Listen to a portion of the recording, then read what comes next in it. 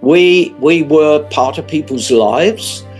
Commercial radio then came along, and that diminished that influence. But, you know, we've all been so fortunate, and you're looking at a guy who is so fortunate that I was part of that era. We touched people in a way that will never happen again.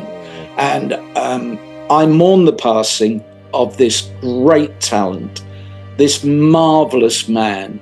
He had integrity, he had sincerity, he had this incredible commitment to the people he would never meet.